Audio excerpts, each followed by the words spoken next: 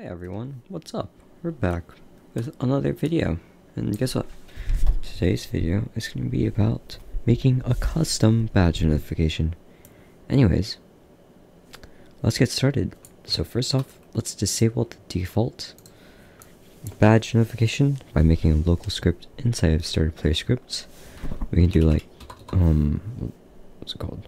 Game get service starter GUI, set core, badges, notifications, active, active, then we do false, that just disables the notification. Perfect. Okay, so we got that. We can also name that to just be more organized. And then we can name it like disable notification badge. Here you go. Quite a long name. Oh well. And now let's actually work on the UI for it. So let's just go to screen UI. We could make this we can name it badge. Yeah, just badge would work, I guess. We can get a frame for the background. And like that. A text label. And this, and then we name this title. Since this is going to be the title for it, we can bold it. Okay, now that we got the title, we can then make another label, and this will be called description.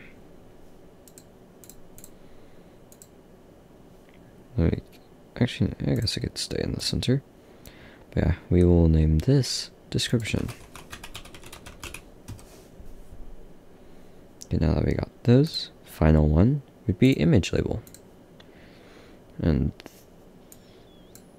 we can also scale that a bit, like that, so it can actually fit better with everything. There we go. Although these are actually fitting out of the screen. We don't need that. You could just make these extend a bit more. Why not? Won't hurt. Okay, cool. Now that, oh yeah, we also gotta name this icon. Now that we got all of these, we could just close it up and put it into replicated storage. Now time for the actual scripting of the notification. So let's add a module script into server script service. Name this like badge UI. Oopsie, not server script service. That is not a good thing to do. You do not want to name your services. Module script badge UI. Okay. Actually, that's okay. Then we do function module dot, and then we can have the function name to be like open UI. I forgot how functions work. Okay, I guess that works then. Okay, cool. And now we also got to get the user ID and badge ID. Now that we got those, we could do local name equals game get service players get name from user ID async, and then we just put in our user ID. Just gets the name of the user. And now we could do local badge UI equals game get service replicated storage, and then dot badge. But then we gotta clone it. So, yeah, it's cloned. Now this is basically like instance.new. So it's just using the clone now. Okay, now that we got that, we can actually work on the visual stuff. So we could do badge UI.parent equals game get service players, and then we could do name dot player GUI. Now, actually no, we can explain the code when we're done. Now time for adding the titles and stuff. So we could do badge UI dot frame dot title dot text equals what would be again? Game dot badge service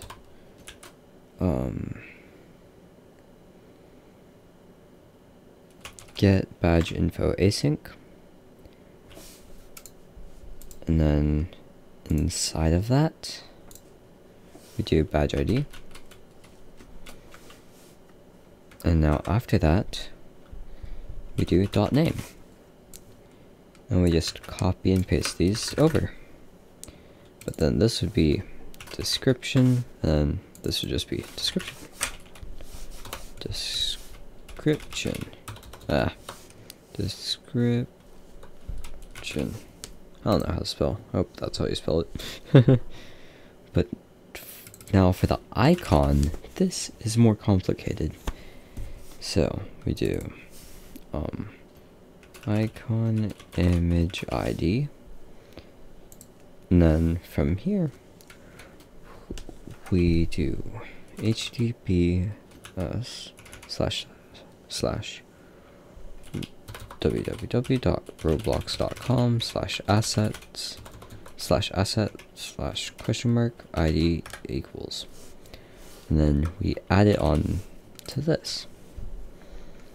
And then we want it to disappear after, like, let's say 10 seconds. So we could do wait 10 badge UI destroy. Now if you want, you can make this way more complicated with tweens and stuff, but you can watch a different video on how to learn tweens if you don't know already. But yeah, now time to explain how everything works. So how you get the name is going to game, getting service, getting the service of players. All of these are services, and then from there you get the name of the user from user ID from inside of here, which then we plug in the user ID, which you then get the name of the user. So then that's how we get the name. And then badge UI, we just go into game to getting the service of replicated storage, and then going into badge, and we clone that. So then it basically duplicates like that, and then it goes into the parent of game, into players, and then the name variable, since this is how you put a variable into the whatever these things are called. And then that would be, for me, it would be zu6n.playerGUI. That would just go into my player GUI. That's like that. So then it'd go into there, and voila. And for the text, it's just getting the badge, it's going to the badge service, getting the info of the badge by using the badge ID, and then getting the name, description, and icon image ID. The reason you need this is because that's how the images work. You need more than just the image ID. Okay. And then destroy, just destroys it. Okay. Wonderful. Now we can make our script that gives the user a badge. We could do like local badge service equals game get service badge service, and then after that we could do like, yeah, local ID equals, and then badge ID. Well, you plug in your badge ID there, Then we do game.players .player added connect function player. Well, yeah, player. Now we could do like local user ID. No, we could just do UID equals player.user ID. Then we do if not badge service user has badge async, and then UID ID, and then we could award the badge, so badge service award badge, and UID badge ID. And then we also got to get the script for the UI, the module script that we coded earlier. Do local badge UI equals game get service service script service, and then dot badge UI. But actually, we want to require this, and actually we could just do game dot server script service. Then we put these in parentheses. I think that's a parenthesis, I don't know. Now that we got all that should work. Oh yeah, wait, no. We also gotta get the badge UI dot. Let me find the name of this, so it's OpenUI. We do OpenUI, and then the user ID. So user ID is UID, then badge ID is ID. Perfect. Now it should all work. Yeah, no, we also gotta plug in our own badge ID. So let's do that. Okay, cool. Now that we got our badge ID, we can actually play. As you can see, nothing has really changed in our scripts. That's nice. And also, we can rename this to be like welcome badge. Also, that's like a pretty easy way how to make a welcome badge. Very simple, very easy. Wonderful. Okay, well, let's go test it in our game, shall we? Okay. We are here testing the game, but it doesn't seem like it worked. Let's see why it didn't work.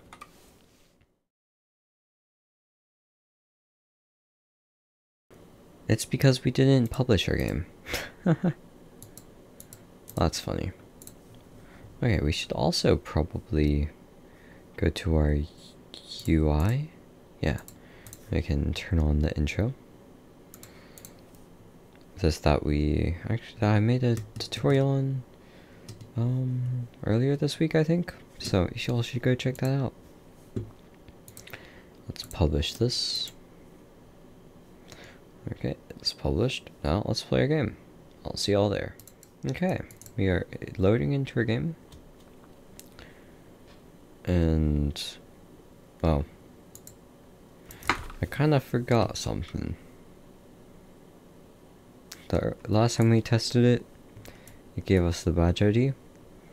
Well, it gave us the badge, but, you know, I disabled it. And that was when the thing wasn't working. So we got, well, that was when, yeah, you get my point. Anyways, I'm gonna delete it from my inventory and I'll relaunch. See you there. Okay, everyone, what's up? We are back, and voila, it gave us the welcome badge. And if you want, you can add a wait statement before it, and then after 10 seconds, it should go away. Right? Come on. I think it's been 10 seconds. This could be just the longest 10 seconds of my life. Okay, well, seems like something went wrong there. Okay, well, let's see.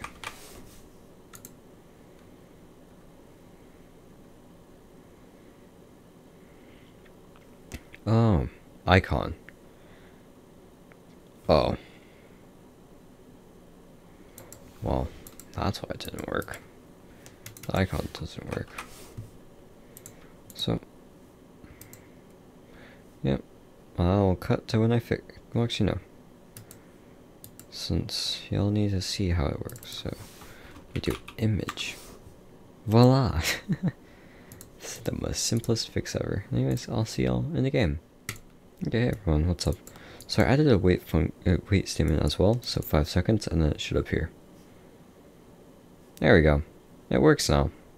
And after 10 seconds, it should disappear.